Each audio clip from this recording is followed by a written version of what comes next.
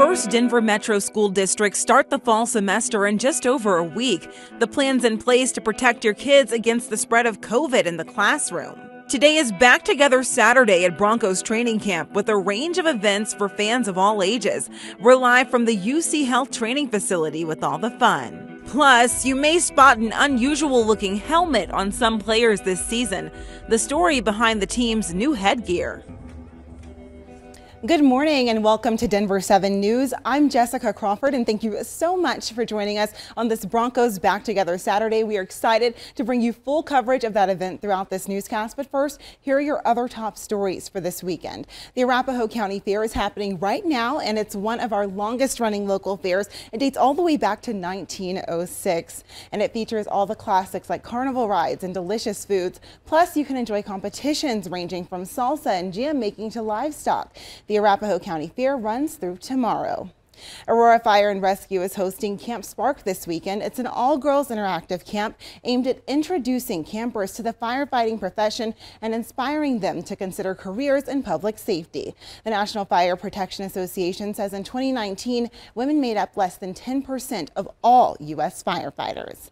And there is a free or pay what you can puppet show at Hudson Gardens this weekend. Audacious Theater is doing a pop-up performance of its original show, Father Featherbottom's Forgotten Fairy Tales. It's 5 fairy tales performed by 2 human actors and a whole lot of puppets. Donations will support Audacious Theater Productions, which will include a pop-up Halloween show for adults this fall. And you can catch this weekend's performance today and tomorrow at Hudson Gardens at 11 a.m.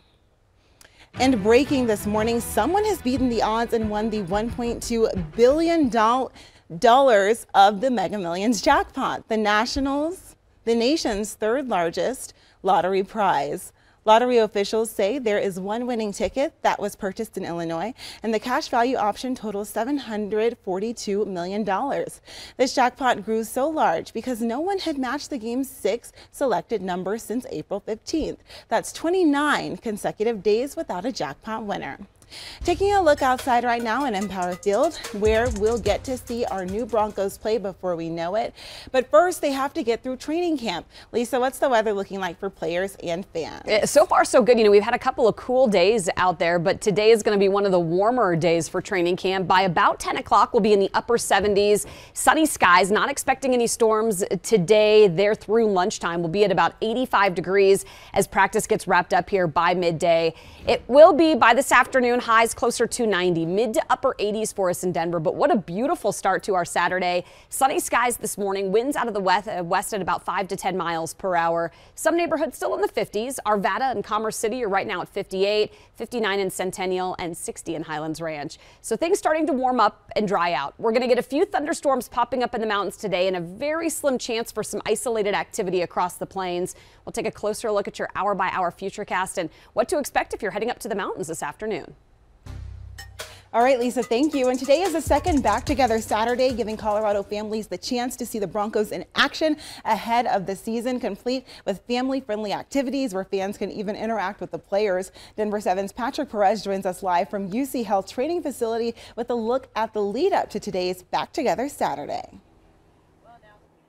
Hey, good morning, Jessica. Yeah, if you can believe it, it's 7 o'clock in the morning, and we already have multiple people lined up here at the UC Health Training Center to watch the Broncos practice later this morning. I met a guy who's been here since midnight last night, and now I'm going to introduce you to 2 kids who've been here a few hours ago. Easton and Murray, come over here. Let's talk about the Broncos and Back Together Saturday, what this day means for you over here. Easton, stand right over there. How are you guys feeling this morning? You guys excited to be out here? I really like going to training camps, and it's going to be fun. What about you, Murray? Are you excited? Yeah, really excited. I can't wait. Are there any specific players you guys are really looking forward to seeing this morning? Russell Wilson and Patrick Surtain. Yeah, what about you, Murray? Really just Peyton Manning, because he's my favorite player. And so obviously Russell Wilson's a big deal right now because he's our new star quarterback, came from the Seattle Seahawks. How excited are you guys for him to join the team? Hopefully this means we'll make the playoff this season. I think he can help us win another Super Bowl. Oh, yeah. What about you? I think he can do really good this year, make us win the Super Bowl. I know you guys are young. I think you're 9. Week 9, you're 10. So it's been 6 straight playoffs that we have not made it, but hopefully this is going to be the year. Clearly a lot of excitement from other fans today, maybe excited just as you guys are to meet these players. Really quickly, tell me about your jersey, because I don't know if you guys can see this, but check out the way that this has kind of like some military attire. Tell me what this means to you. So I have an uncle in Kuwait, and he's in the military, and he got this custom made, and the number is like his real actual uniform, and on the back it has his real uniform on it. And of course, look at that with Wilson right on the back. All right, Easton and Murray, thank you guys so much. So excited to see you guys this morning. Kudos to you for waking up so early to be here on a Saturday morning. I mean, that means a lot, but at your age, anything can happen.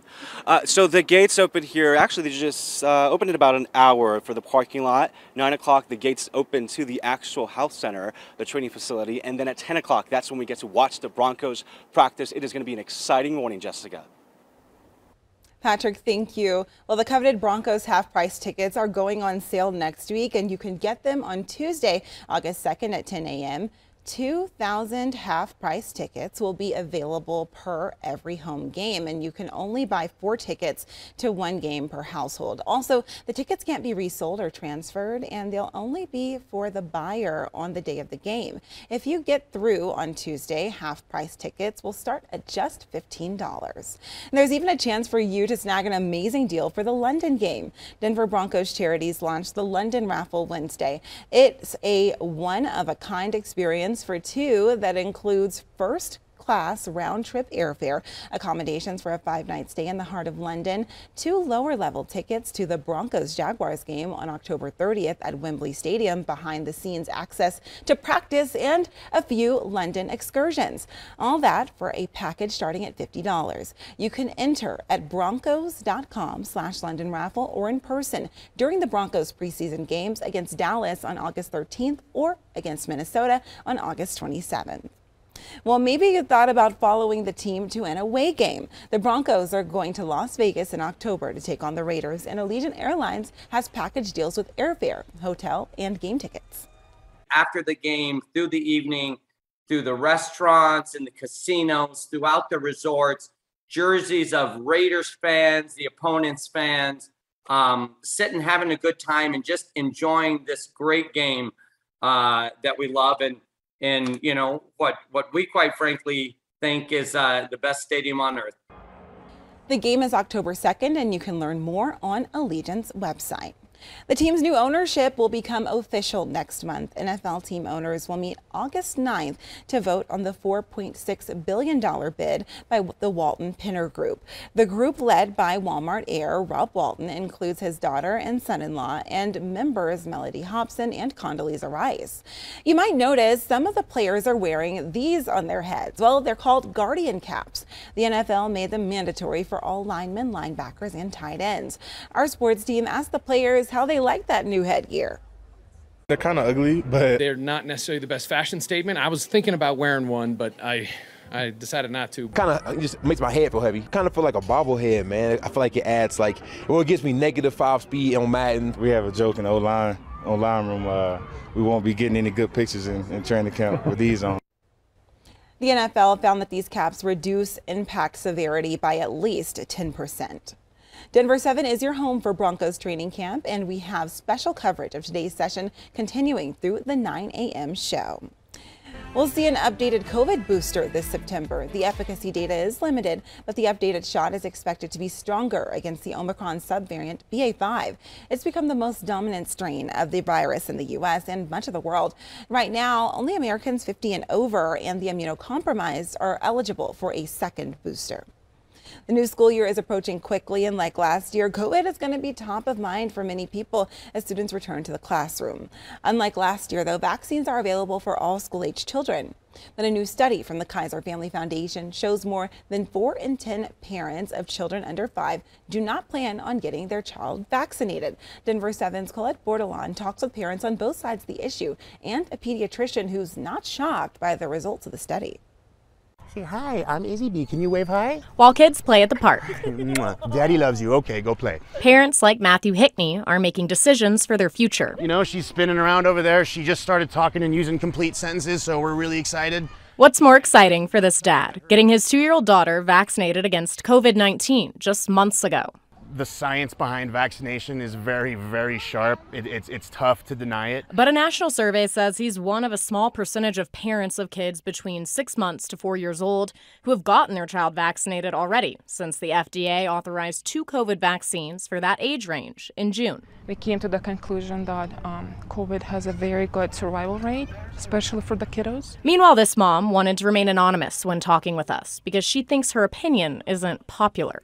We don't vaccinate at all. Children's Hospital Colorado says Colorado has the lowest vaccination rate in the entire country when it comes to general vaccines. If I go to the doctor, they only have one standard for everyone, one size fits all vaccine program for every single kiddo. For the ones who are feeling more hesitant, there's definitely been a few different patterns. Those patterns are seen by Dr. Lucas Henderson, a pediatrician, and their concerns about side effects, long-term effects, and the idea that kids aren't as affected by the virus, which he says isn't necessarily true. The kids serve as a reservoir that may not have had as much exposure to the virus. He talks parents through their safety concerns and believes in the science behind the vaccine. The reward outweighs the risk. The risks are not very high at all. And back at the park, Hickney says his decision for his daughter is about more than just his family. We live in a society, and I think we have a responsibility to each other, and yeah.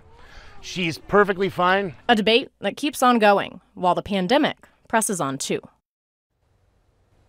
It is important to note that most of the parents in the Kaiser study have not spoken to their pediatrician or other healthcare provider about getting the vaccine for their child. It makes Dr. Henderson hopeful that these numbers will start to change over the next few months. Well, Colorado school districts are laying out their plans to prevent the spread of COVID in the classroom. At Aurora Public Schools, students and staff who test positive will be required to isolate for 5 days. Students who develop symptoms will be asked to stay home. Masks will not be required on buses or in classrooms. Denver Public Schools tells us its guidance will be the same as the end of last school year. Students will not be required to wear masks, but they are highly encouraged. Students and teachers who test positive will be asked to isolate for 5 days after first experiencing symptoms. I really believe what you give is what you get back. How this week's Denver 7 Everyday Hero not only gives guests at Invent HQ access to a new creative outlet, but also the confidence to try new things and enjoy learning along the way. RTD driving home their mission to become more environmentally friendly. The new effort beginning Monday to cut carbon emissions and your gas bill.